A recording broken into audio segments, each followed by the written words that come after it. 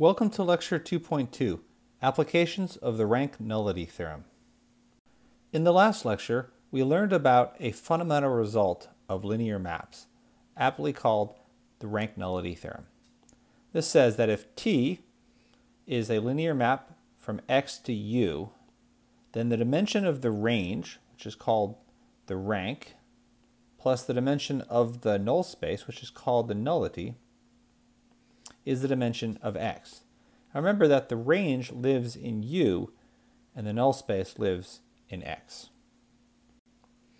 In this lecture, we will show how this very theoretical result about vector spaces has some surprising implications involving roots of polynomials, differential equations, and partial differential equations. We will also use the following simple corollary from the previous lecture that I will continue to refer to as corollary B. This says, suppose that X and U have the same dimension, and it's actually implied that this is finite dimensional. I should mention that. And additionally, the null space is just the zero vector. Then the range of T is all of U, or equivalently, T is bijective. Okay, let's get started. We'll begin with polynomial interpolation. Let X be the vector space of polynomials over the complex numbers with degree less than n, and U be C to the n, so all n tuples of complex numbers. Both of these are n-dimensional vector spaces over C, and therefore they are isomorphic. Let's pick any distinct n complex numbers, S1 up to Sn, and define the following linear map from X to U. We take a polynomial P of X and we plug in each of these numbers and consider that n-tuple. So it sends the polynomial to the n-tuple of these evaluations. Now we know both of these are n-dimensional spaces, so let's suppose that T applied to some polynomial is 0. That means that the image is the zero vector, so all of these entries have to be equal to 0. And this is impossible because P has degree at most n minus 1. So it has at most n minus 1 distinct roots. Therefore, the null space of this linear map is just the zero polynomial. And so corollary B implies that the range is all of U, or equivalently, this map is bijective. Now, it's a little bit weird to think about complex valued polynomials because we can't really graph them in the traditional sense. But I think if I do an example using real valued polynomials, then I think the intuition and the motivation becomes clear. So let me pick three numbers. Let's pick 1, 2, and 3 just to make things easier. So let's say S1 equals 1, S2 equals 2, and S3 equals 3. And what this is really saying is that every polynomial of degree less than or equal to, in this case, 2, or less than 3, is uniquely determined by its values on these 3 points. In other words, if I pick any three numbers in the xy plane, let's say this number and let's say 0 here, and let's say this thing here. So if I pick these three numbers, there is a unique polynomial of degree less than 3 that goes through these numbers. So you can sort of guess what that is. This is what polynomial interpolation is. It's saying 3 points determines a polynomial of degree less than 3. Now, it doesn't have to be a parabola. If these 3 points were on a line, straight line, it would be a linear function. Or if they were on a flat line, it would be a degree, a constant function. So let's just do one more example. So let me once again pick some points. Let's just say, I don't know, 1, 3, 5, 6, 7. And let me put this, I I'm just going to make this up as I go along. And so here we have n equals 5. So there is a unique degree 4 polynomial that goes through these, or 4 or less polynomial. I think I made it general enough that it's going to have to be a degree 4 polynomial. And I'm probably pretty bad at drawing this. Maybe I should have thought about this. Let's see. So I made this so this is a little bit concave this way. So I don't think it's going to. So I think it's going to have to do something like this example. Oh, I'm probably really bad at this. It'd probably have to be something like this. But there's one and only one because there's a bijective correspondence between the space of polynomials and the space of this, in this case, 5 tuples of points of input and out. So these are the fixed input values and the heights are the fixed output values. I think that's really neat. This is a very deep result on polynomials that basically falls out from this very simple rank-nullity theorem. Let's do one more deep result about polynomials. Let x be the space of polynomials of degree less than n. So almost the same as the previous slide, except we'll do it over R instead of over C. And let U be R to the n. So once again, these are n-dimensional vector spaces, but this time over R. And let's pick n pairwise disjoint intervals. So if this is the real line, then maybe this is I1, maybe this is I2, this is I3, maybe I4, something like that. From calculus, we know that the average value of a polynomial over an interval is just its integral divided by the length of that interval. Let's define a linear function t that takes in a polynomial and it outputs an n-tuple consisting of the average value of that polynomial over the corresponding interval. And let's suppose that some polynomial p gets sent to 0. So that means that we have a polynomial of degree less than n whose average value is 0 over n disjoint intervals. Now, it follows from the mean value theorem in calculus that such a p must have a root in each of these intervals. So if I want to draw a picture, suppose this is I, j, and we got some unknown function, but what we do know about it is that it has an average value of 0 on this interval. So that means that this signed area cancels with this signed area. So it has to have at least one root. But this would imply that our polynomial p, which is in the null space, has n distinct roots, which is impossible. In other words, if I have, let's suppose, as an example, 4 distinct intervals, drawn like this. Call this I1, I2, I3, and I4.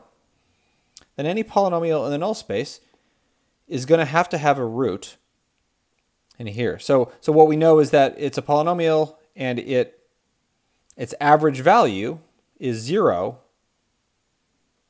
over all 3 or all 4 of these intervals. So it's going to have a root, but that's impossible because the degree of p is less than n, in this case less than 4. So there's no way that a degree 3 or less polynomial is going to have 4 roots. So we conclude that, I should probably write this down, that the range, by corollary b, the range of t is equal to u, which is r to the n, and therefore t is bijective.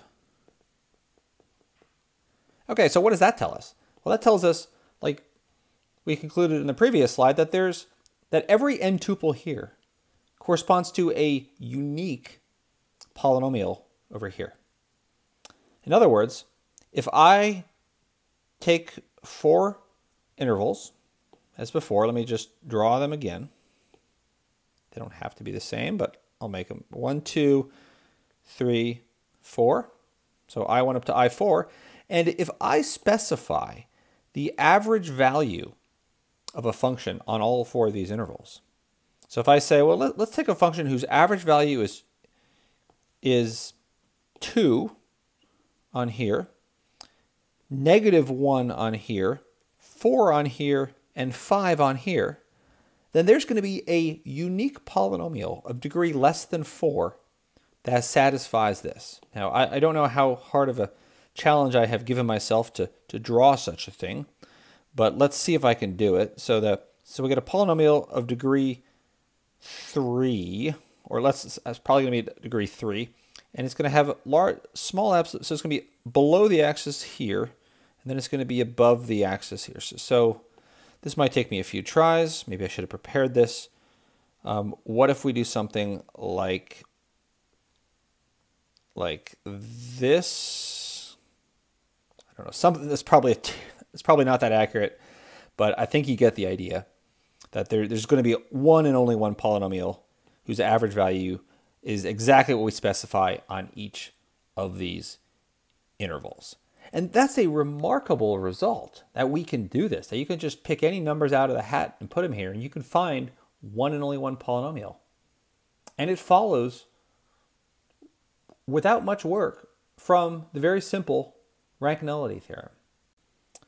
So hopefully I've impressed upon you how powerful it is to look at a framework of linear maps without matrices. Just you get these simple transparent proofs that have some very deep results about seemingly unrelated fields. In this case, very nonlinear functions, namely polynomials. Our last 2 examples will involve differential equations, both ordinary and partial. And they will also follow from an application of corollary B that we did in the previous lecture. So please go back and watch that if you haven't, but let me quickly recap that. That said that if we have a linear map T from X to U, 2 spaces that have the same dimension, actually in this case they're both Rn, and we have a system of equations, so n variables and n unknowns, then if the related homogeneous system has only the trivial solution, so in other words, if Tx equals 0 has only the trivial solution, meaning the null space of T is just the 0 vector, then this original system, which is Tx equals U, only has one solution. So this having the trivial solution, equivalently one solution is equivalent to this inhomogeneous system having a unique solution. Okay, so we're going to apply that in the world of differential equations. We'll start with something which is taught in almost any intro ODEs course, the method of undetermined coefficients. This is a method that can be applied to solve a second order linear inhomogeneous equation. So the left-hand side, something like this, where typically A, B, and C are constants. And then the right-hand side is called the forcing term. Now, one of the big themes in any ODEs course is that the general solution of such an equation has the following form. Y of t equals YH of t plus YP of t.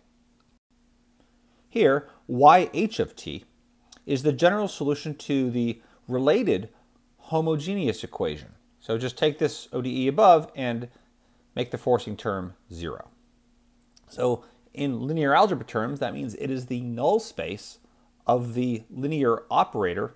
So in this case, the one that sends y to ay double prime plus by prime plus cy. So really, I mean, L is equal to a d squared dt squared plus b d dt plus c. So that's how you solve the general solution. Now the homogeneous solution is it's a whole different method of how to solve that. It's actually, if assuming a, b, and c are constants, you assume that there is a solution of the form e to the rt. And the reason why is because if you look at this equation down here, let me box it. If you look at this equation down here, all derivatives of this function are also exponential functions, but constants pull out. So if you plug this into the left-hand side, then you're going to get a whole bunch. What you're going to get is some number of e to the rt's equaling 0. And if you pick the coefficient, if you pick for the right choice of r, this constant is, in theory, is going to be 0. Now there's several cases.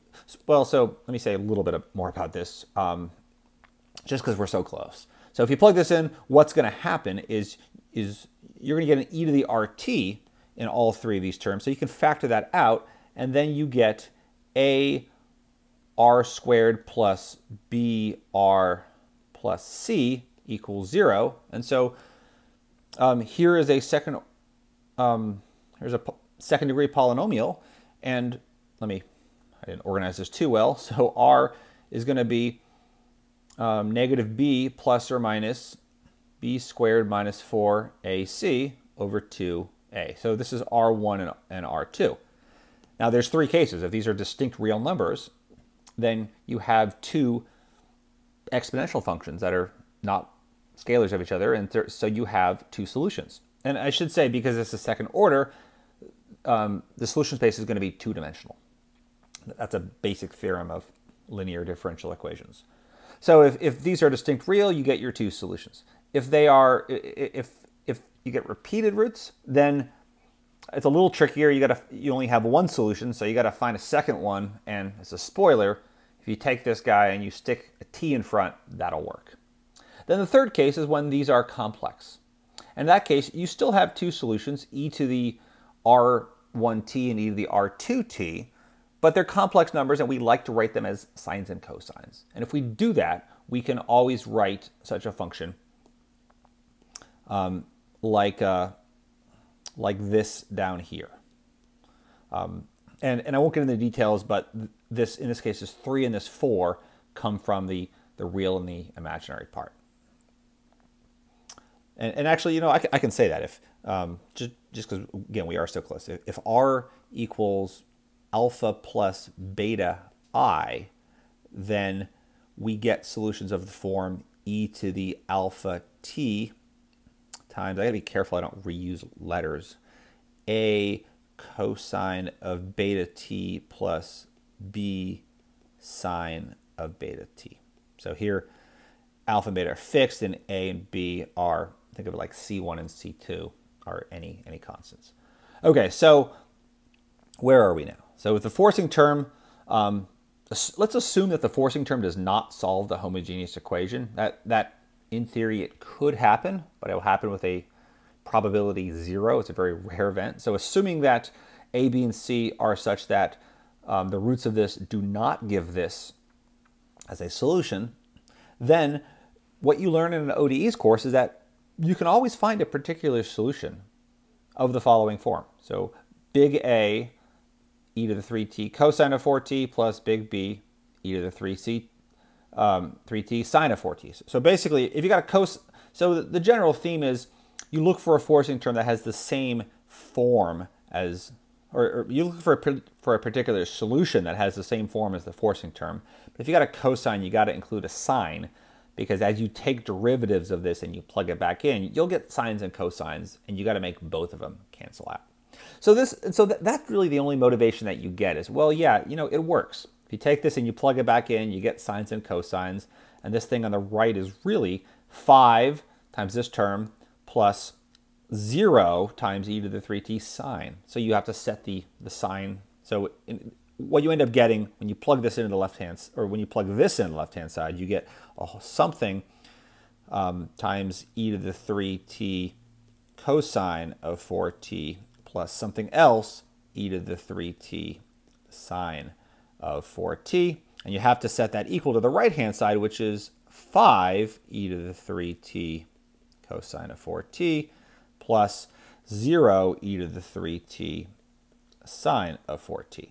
So you get So you got to set this thing equal to 5, and you got to set this thing equal to 0, and you get a system of two equations, algebraic equations, and two unknowns, capital A, capital B, and it works. So that's nice that it works, but it doesn't really tell us theoretically, holistically, why it works. And that's what I'm going to answer right now. Okay, so why does this work?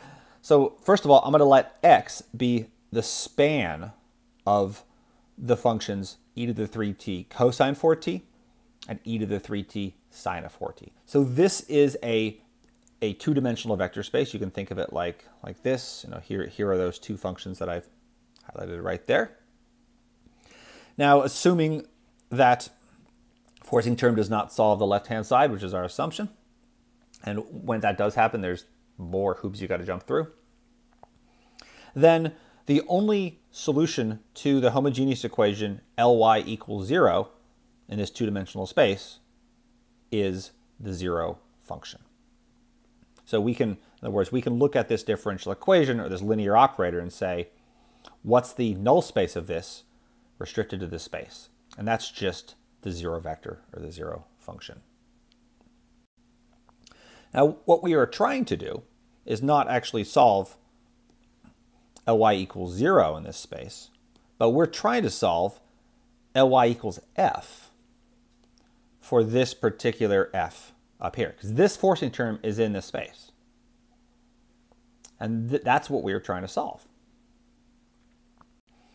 By example B, from corollary B, because the null space is of this linear operator on this two-dimensional space is trivial, then there is a unique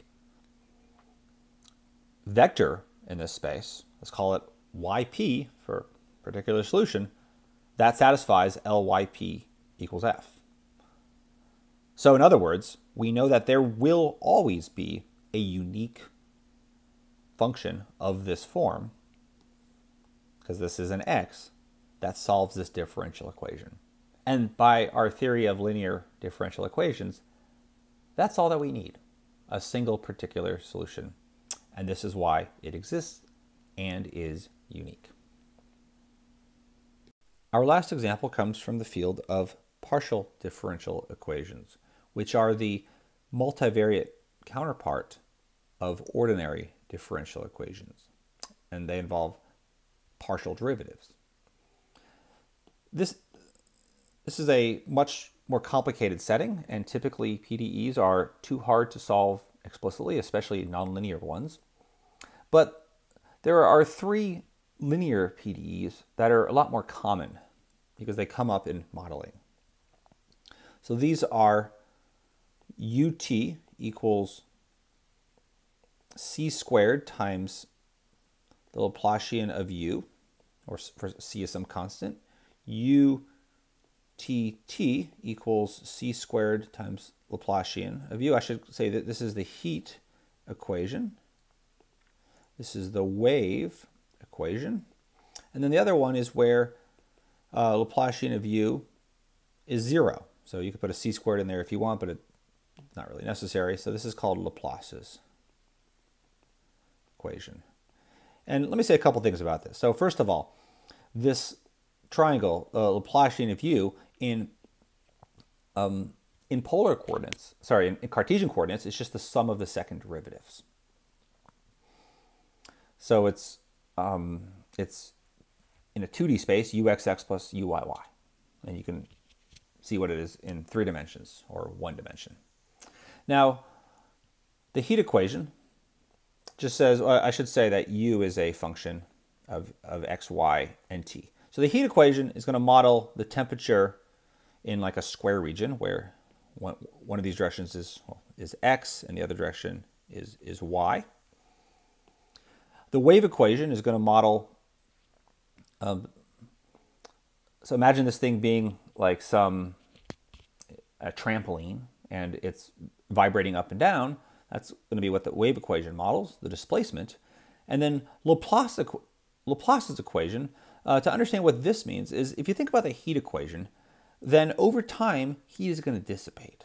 So if you fix the boundary of this to be non-zero, so imagine this is like a factory and heat does not escape up or down. It only escapes through the windows. And along the edges there are heaters or windows, and so maybe it's 0 degrees on these three sides, but maybe that this back side there's a heater in the middle, so the temperature along the back side is hottest in here, and it looks like this. So what's going to happen over time? It doesn't really matter what the initial temperature distribution is. Over time, that's going to spread out, and let me actually redraw this now. So over time, that's going to spread out, and the temperature is going to be as dissipated or as flat as possible. So imagine that you build this thing out of wire, and you stick it into a bucket of soap, or maybe you take some plastic wrap and you stretch it across here to make a surface as minimal as possible, as flat as possible. That is what the solution is going to look like. So the steady state solution to the heat equation is going to be this so-called minimal surface. And if you think about what steady state means that ut equals 0, no longer changing. So if you take the heat equation and you set the left-hand side equal to 0, you get Laplace's equation. So in other words, Laplace's equation models these so-called minimal surfaces, the solutions to the, or I should say steady state solutions to the heat equation. For other examples, if I don't know how well I'm going to be at drawing this, so one classic example of such a solution is u of xy equals, what is it, x squared minus y squared, so some sort of saddle. And you can imagine that if you take like a cookie cutter and you cut out any sort of piece here, that it's going to look sort of like this, that the maximum and minimum values are going to be on the boundary, and it's going to be as flat as possible. There's no local mins or local maxes, no matter how you take your little knife and cut out a chunk. Okay, so that's a little background for what Laplace's equation is. Think of it as like these soap bubble solutions, or better yet, as steady state solutions to the heat equation. Solutions to Laplace's PDE, which is this thing right here, are called harmonic functions. And these functions are ones that are in the null space of Laplace's operator. Now, if we, as I said before, if we fix the value of u on the boundary of a region, the solution to the so-called boundary value problem, that's the surface that satisfies this PDE and those boundary conditions, is as flat as possible. So plastic wrap stretched around the boundary is one way to think of it. And as I said before, this models steady state solutions to the heat equation. And if you're curious about this, you want to learn more, I strongly encourage you to look at my videos. I talk about the heat equation both in my ordinary differential equations class as well as my advanced engineering math class. The latter is going to be at a little higher level, and I do a lot more. So I do other coordinate systems and assume more linear algebra knowledge. So take a look at those. Now, what I don't cover in those classes are numerical methods to solve these. And one of those is the finite difference method. So this is a way to solve Laplace's equation numerically that uses a square lattice with some small mesh spacing. Let's call that mesh H. So what we're saying here is that we have some square region, or maybe it's not square. We actually know how to do the ones where it's square. But if you have some other shape, maybe we don't know how to solve that. So you can do a numerical method. And what you're basically doing, I should have done fewer dots, is you are breaking up your region into finitely many points. And then you're going to solve this. Or you're going to find this, well, you're going to find the solution at some point based on the solution of its neighbors.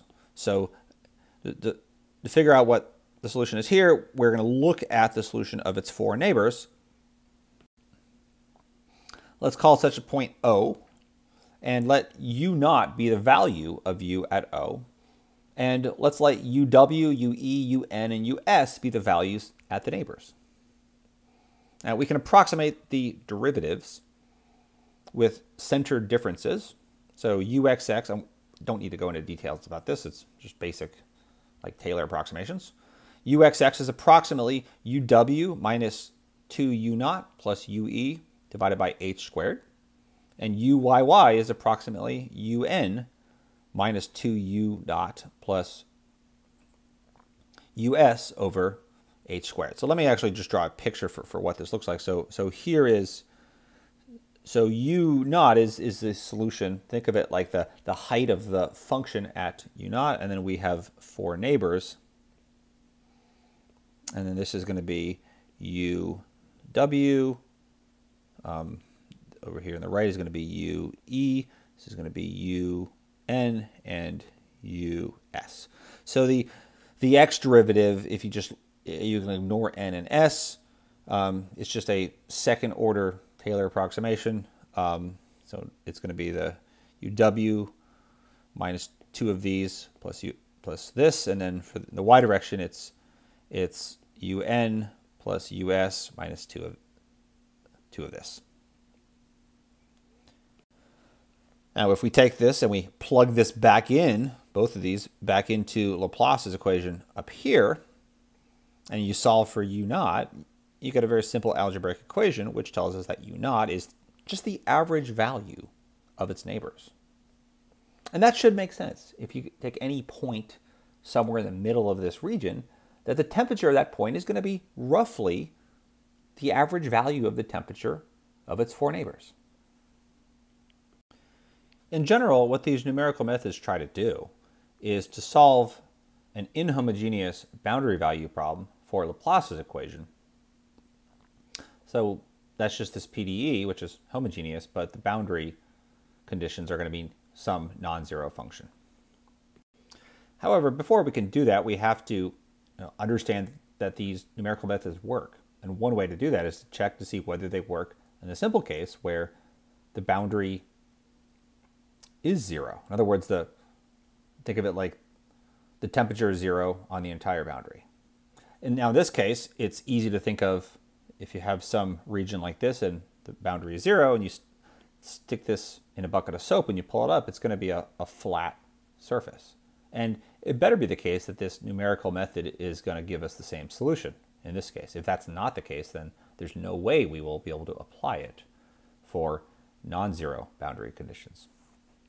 So that's the claim. We claim that our homogeneous equation with 0 boundary conditions has only the trivial solution using our finite difference method. So I'm not going to give a formal proof, but I'll give a sketch of how this is done.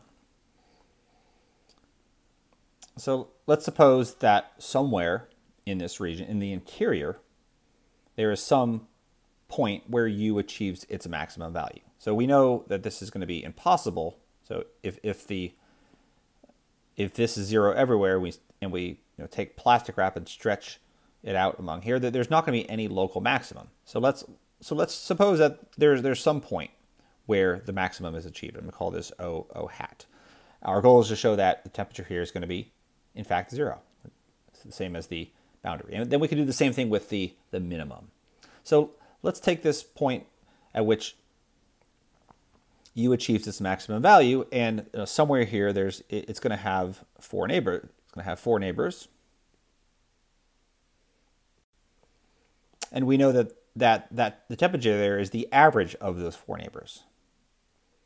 So because this is the maximum value, then all of these have to be the same. So if any one of these if any of its neighbors were cooler, then some of the other neighbors would have to be hotter to make up for it. So because this is the maximum, all 5 of these have to be the same, and then you can repeat this process. So what we basically have is we have the maximum temperature, let me call this T, and then all of the neighbors also have to have temperature T, and then we just keep repeating the process. So this neighbor up here, so this is also the maximum value, and it's the average of its 4 neighbors. So the temperature at its neighbors have to be T, and we keep going, and eventually we will run into the boundary. And so the function is going to have to be constant. No matter where we go, every single lattice point is going to have that maximum value. And that maximum value is going to have to be 0 because we will eventually run into the boundary. Finally, let's turn our attention back to the general case where we have Laplace's equation in a region and the boundary is going to be something that's non-zero. So I claim that by the result in example B, this is also going to have a unique solution. And if you think about what's going on here, is we have a region and we have a mesh in here. I'm going to be smart and not draw as many points this time. And every single one of these points in here is going to be described by, or is going to give us an equation like this. The temperature is the average temperature of its neighbors. So at the end of the day, what we're doing in this method is we are solving a massive system of equations, one equation for every point. And then when we get on the boundary, or we get near the boundary, it's going to involve these fixed temperatures along the boundary that do not change. So this is going to be, in general, a system of the form Tx equals u. It's going to be an inhomogeneous system. And now the homogeneous equation, where the boundary was 0, is the related equation Tu equals 0, and Tx equals 0, and we just showed that that has only the trivial solution. So by example B, if this has only the trivial solution, this is going to have a unique solution as well. And that's what we want. We want this numerical method, which is, any numerical method is wrong, but it's an approximation. It better be the case that it gives us a unique solution, because we know from basic physics that if we build this boundary out of wire and we stick it into a bucket of soap, or we stick plastic wrap around it, that not only is the solution going to be as flat as possible, but there's only going to be one solution. So a numerical method, to be robust, is going to have that basic property as well, and that follows just from the rank-nullity theorem. So in summary, we looked at polynomial interpolation, which also comes up in numerical analysis a lot. We looked at average values of polynomials. We looked at the method of undetermined coefficients from ODEs, and we looked at numerical solutions to Laplace's equation. And we got very deep results in all of these fields that basically just followed from studying linear maps and the rank-nullity theorem. And this hopefully is a convincing argument for why we're doing this over vector spaces instead of over matrices. If we had just done this over matrices with pivot rows and free variables and upper triangular matrices, we would have, and double subscripts, we would have still gotten the same results for Rn, but we would have missed this, these powerful ideas and these tools that have so many more implications in other areas of mathematics. Okay, so what's next? We will pivot a little bit and go to the algebra of linear mapping. So we'll talk about things like endomorphisms, invertibility, similarity, and equivalence relations and projections and commutators. So things that we won't really come up with too many results next lecture, but we will set the groundwork for things that we will use throughout this class. So stay with us.